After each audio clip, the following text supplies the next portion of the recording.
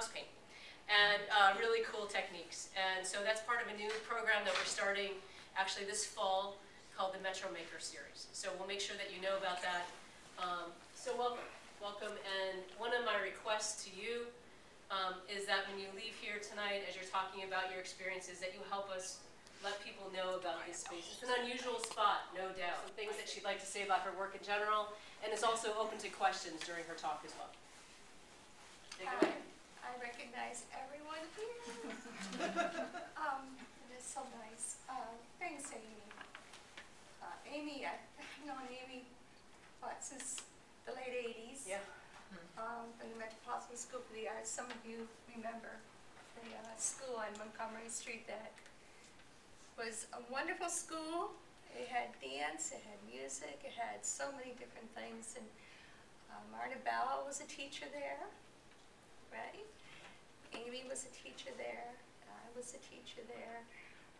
And it had a good run. I remember it was Annetta Camplin that started it. And that's how things start. They start out small, and they grow, and they grow, and they grow. And then people talk to people, and the arts are usually communicated through people that know people. And it keeps going that way. So I was thrilled when Amy offered me to do this show. And I worked hard on it, even though my studio was 104 degrees one day. And better. I mean, there is one hot warehouse. And it didn't matter. I mean, I took a fan and I put spray. I just kept spraying myself with water. I was working in my bra and panties, I have to tell you. Really? Which panties? I heard about that. Yeah, well, I didn't answer the door. People would come to the door. Oh, yeah. I'm not answering the door. But it got really hot. And so these pieces, for the most part, are a result of working in the heat this summer. And also, I gave Amy a little sheet of things that are interesting to me and the reasons why I do what I do. So she's going to randomly ask me some questions, and I'm going to try to answer them. Of course, I know the questions, kind of, but I just put down things that interest me, things that have happened to me, how my work evolves, some history, blah, blah, blah. So I'm going to leave it up to her to create the question, and then I'm going to try to answer it. So that's how we're going to do that. Stump the artist. I think it's something Stump like that, the right? artist. It's a new game show.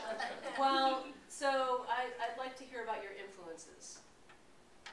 Well, my first influence, and it's very obvious in this piece, is Kandinsky. And the reason I look at Kandinsky and influenced by his work is that he started out as a realist painter. And one day he was coming home, "Hi guys, come on in. Come on in, and we'll find a nice special chair. Hey Franny, it's my sister." Hi, welcome. Family and friends. All right. Yeah. Okay, Kandinsky. Kandinsky was considered the father of abstract art, believe it or not. Some people say modern art, but he really was named in the history books as father of abstract art. But his way of coming to abstract art was very interesting. He worked in an outside area, outside of his studio. He had like a garage type thing. And he was coming home from dinner out or whatever. He lived pretty well, he liked to eat out. And one of his pieces was sitting so that it was not straight up and down. It was on its side. And he was, at that time, a representational painter. He started out as a glass, someone who painted on glass, very folk art. But his works did represent realistic scenes. But as he walked down towards his piece, he had an aha moment. He looked at it and he goes, "Oh, I really like what I see, but I don't know what I'm seeing." And what he was seeing was a little bit of abstraction going on. That's when abstraction began for him. He saw his painting on the side, but because maybe he had a few drinks, who knows, he went out to dinner. But when he looked at the piece he saw abstract, and he was taken by it, and he was wowed by it, and he began to develop it. And then he realized, oh, this is a language. This is a way to communicate. This is something that can involve music, it involves story, it can involve so many wonderful things. So when I do an abstract, especially that has some symbolism in it that is somewhat realistic, like a moon, blue moon, a building, color, shapes, windows, my influence was Kandinsky. The other thing that he did was use very, very hot color. He loved color. And we went to, was it Munich? We were in Munich. We went to the main museum of art here, the Staglas, I think it was. It was part of the Blue Rider School. I'm sorry, I should have made some little notes on my arm. But it was part of the Blue Rider School, which he started. And all of his gigantic, colorful paintings were hanging in this incredible space. It was just an architectural wonder. And I was what, in my 40s, I think. I was in my 40s. I was like a school kid. I was in there walking from one painting to another, and I was blown away. It was all abstract. How could this be? How could he be here, and I'm in the United States? I want to be here. And that's how I learned about Kandinsky firsthand. I started looking at his work for real and realizing he truly was an artist I wanted to follow. Another artist was Paul Klee. Paul Klee was also a musician, and he played the violin. I believe he also played the viola. And he was part of the Blue Rider School as well. And this was late 1800s, I believe early 1900s. And Paul Klee told stories with his art. He told stories about things that were happening, but he used symbolism not much different than what Native Americans use. Like a tree symbol would be a line with lines coming out like this. That was a tree. A cat would be a round head with big eyes, whiskers. And he would put these into some very colorful backgrounds and create little stories in his paintings. But it was very abstract as well. So he was taking what was important from something and making it into something. And that impressed me as well. He also wrote one of his books he wrote was the pedagogical sketchbook. And this was all about how to use pedagogy when you're writing and learning about art. Symbolism of all types came into his process. The other artist, believe it or not, that has influenced me is Andy Warhol. Why Andy Warhol? You know, he's a very commercial artist, but Andy Warhol liked to repeat himself, and he liked to get attention. So if you notice, you walk around, you look at these pieces, you'll see repetitiveness, things that are happening over and over again, but in different ways. To me, that's a way of communicating what interests me. I like passages, I like music, I like color, and I like it when it repeats in a rhythmic way. So it's creating a rhythm that you want to follow and you want to get into. And Andy Warhol also was quite a character, and I loved reading his biography. He was crazy, and he did some wonderful art in many different ways. But he had a rough childhood. He had a very sickly childhood, and when he got over, he used his inability to do certain other things where he was moving around and being more athletic or whatever to develop his art. So I think that in that regard, I respected what he did with what he had. And of course, he's famous. He's dead, but he's famous. The other artist, I think that's enough for influences. Because I have a lot of influence. Some of the artists that are living today influence me.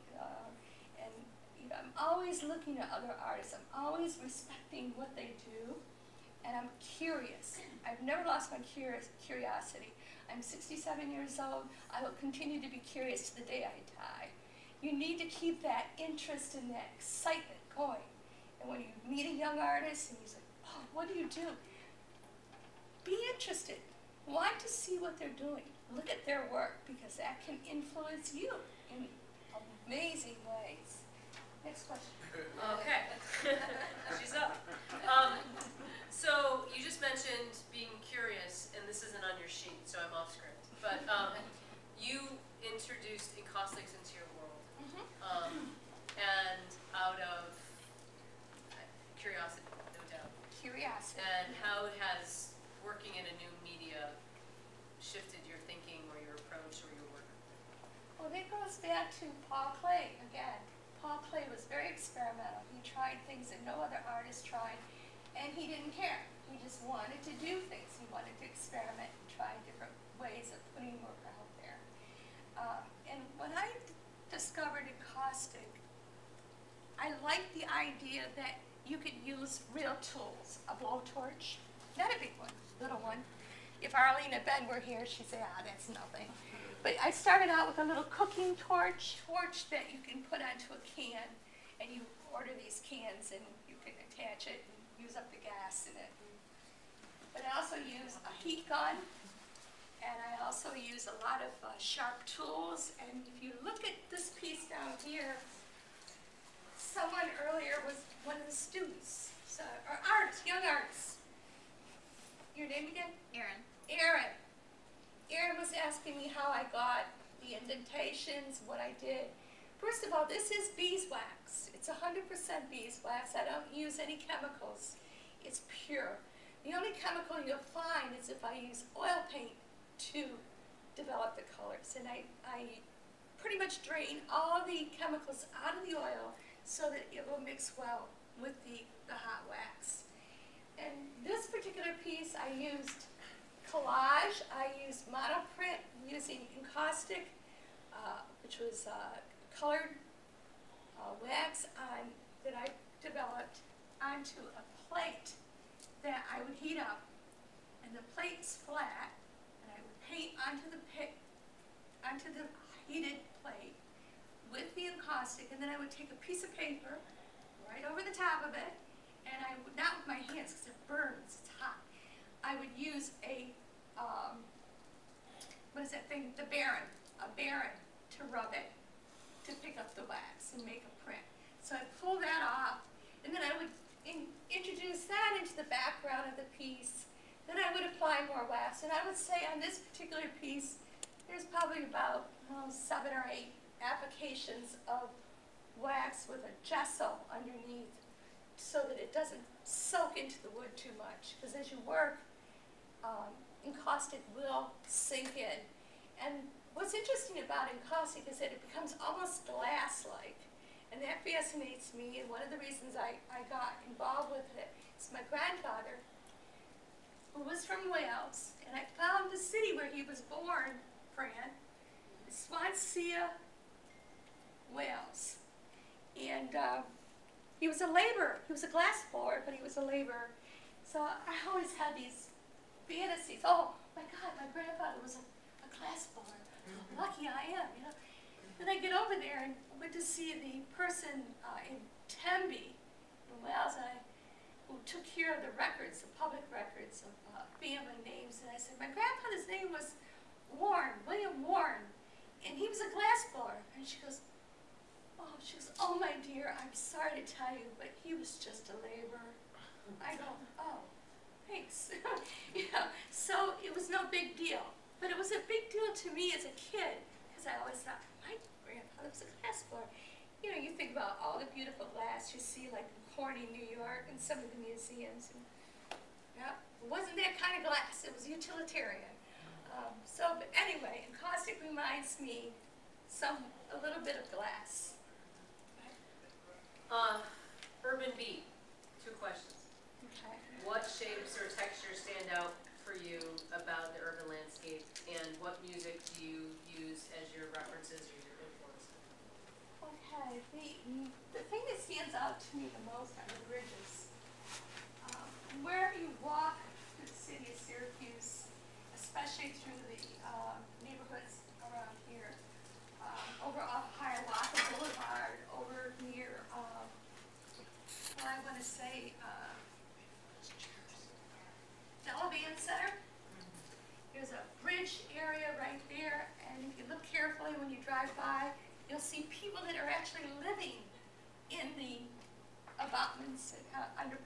is over on Hiawatha and 690 exit. When you get off, if you look to the left, you'll see a gentleman sitting there in his chair, usually a lawn chair. But if you look up, way up underneath, every bit of his belongings are stuck up in the abutment. And that's his whole life. That's where he lives. So I take those shapes that I see of the bridges, and I take the colors that I see from seeing their belongings. Like this particular gentleman loves color, and a lot of his things are very colorful. It's kind of neat looking up there, seeing all this stuff stuck up there. That it's his entire world. When I paint, I see those things. I see what some people would consider ugly, and I consider beautiful. Because here's someone who's trying to survive in our crummy world that has been crummy for him, but he's trying to survive. He's trying to make himself important in his own way. Here I am. I live under a bridge, but here I am. And these are my colors, and these are my shapes.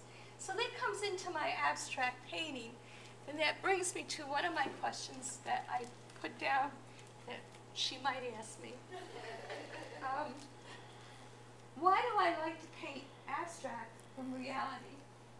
Because real to me sometimes is more painful and can be hard to translate, especially our world is so difficult, and it's hard to look at all the ugly that's in the world. So when you paint it into the abstract, it suddenly becomes beautiful. It becomes something else. It becomes desirable. It becomes a part of everybody's experience. We are all part of each other, no matter what Trump says. And we will continue to be a part of each other. And colors and music, and where the music comes in, I often listen to classical music. I love jazz as well. But to me, that's the rhythm of the city. There's a beat. There's a heartbeat. And it's structure, it's architecture, it's people, it's experience, it's life. It's watching a guy outside a Delavan digging through the cigarette butts, trying to find a cigarette that he can smoke. Throwing a whole half a sandwich in the trash there, knowing he's going to pick it up and eat it. You know, that is the human experience. And that's how I interpret it.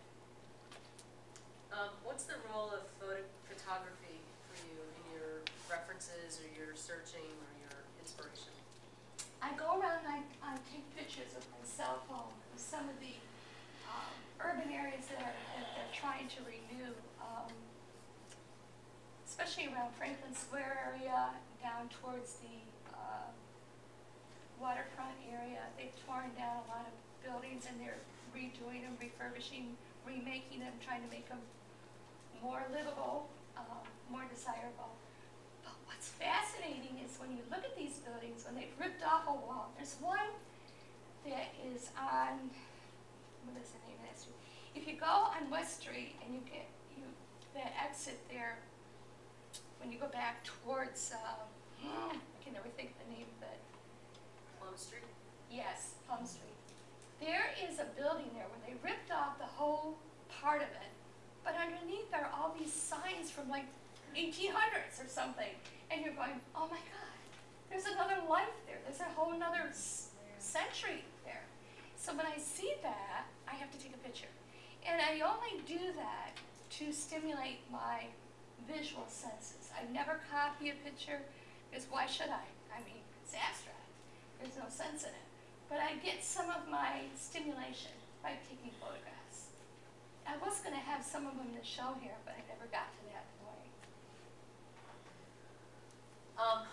What do you see when you look between the cracks? Well, that goes back to the bridges and to the hidden areas in our city. But especially if you walk down the street in our city, when you're walking along some of the torn up sidewalks and some of the areas that have been beaten up by weather, time, whatever, you'll see things that maybe shapes, broken edges, human waste, whatever, it's there. And for me, again, I'm seeing things that somebody else may not see, just because I'm looking. I'm looking for it. I'm looking over there. I'm looking down there. I'm not just daydreaming and walking along. I don't advise that anyway in the city of Syracuse. Don't daydream and walk. Keep your eyes open. But yeah, if you look in the cracks, say if you walk behind, for example, the armory there in Armory Square, and you go over where where the opening is, where the railroad station comes over. I think it used to be a railroad station. You walk along that wall, that's an ancient wall. That's been there forever. Great cracks in that wall. And if I were a young artist, I'd be out there with big pieces of paper and doing rubbings, because the cracks are amazing. And what happens when you get into that kind of repetitiveness of making something over and over again is that you start to see things that you may not have seen otherwise. I think that's what I see in cracks anyway. Everybody has a way that they begin work. Some people start with a blank canvas. Some people make a mark and then react to the mark. How do you begin? Well, lately I've been just putting a lot of color on the canvas, and then going back in and drawing, and then rubbing it out, and then drawing, and then rubbing it out, and then putting more color in. And the reason I do that is because it's much like the worn out environment that we have around us, the old buildings. You get more character and more texture that way from a surface. So if you keep building up and you keep going back into it, things happen and you have an aha moment. Oh, look, this is starting to come through. Like, for example, Psychopath. Psychopath is about, not a psychopath that kills people, but it's about the bicycle path that goes from Armory, from over by Franklin Square, all the way down to the waterfront. And I've ridden it a few times when I've had time and it's not been 100 degrees out. But when you go along the bicycle path, you get a sense and a feeling of a lot of movement, especially when you're riding pretty fast. And I like to ride fast. I like to go up and down those. So it's a nice path. It's very fun. But the best part of experiencing that kind of movement and that kind of imagery is that it goes by very quickly and then all of a sudden it comes back to you in your memory.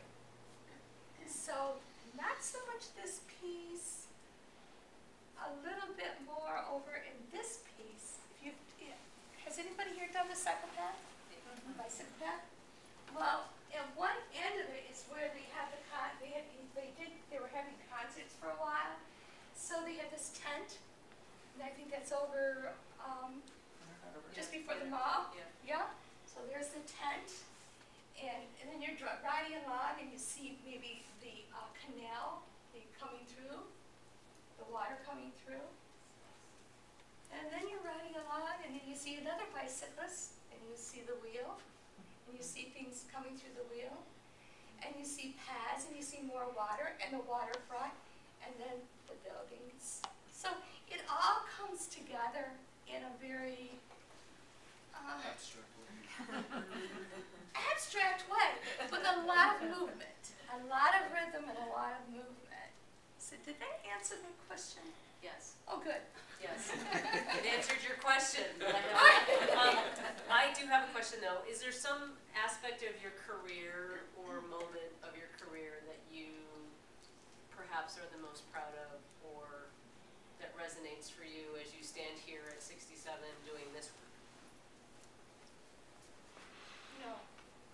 Because I don't feel like I've had a career. I feel like I've had a life. And, you know, being an artist is not a career. It really isn't.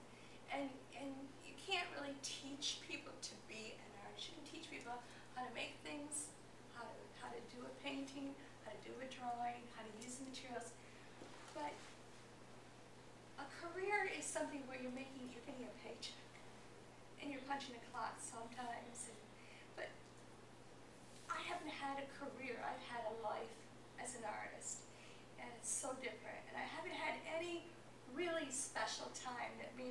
more wonderful or worse than it's been. I think the hardest time for me, if you want to speak about hard times, when I got sick in '98 when I got cancer. I couldn't work, and I felt abandoned by my own talent. I felt like it wasn't going to come back because I was feeling like maybe this is what made me sick. And I'm really not sure what made me sick. Something made me sick. It was a very unusual form of throat cancer. And I wasn't smoking. I had smoked up until the time I was 34, but I quit. I got the cancer when I was 49. And it was 4-stage throat cancer. And it will kill you, and it's killed a few people that I know. And I thought that was the lowest part. But the highest part, I like to think I haven't hit it yet. Yeah, I like to think I'm going to go with Martell to New York. And we're going to get a New York show. That's what I think, you know? And it's okay. It's good to dream. And I want to keep dreaming and making my art. And I love it. Oh, this is so special having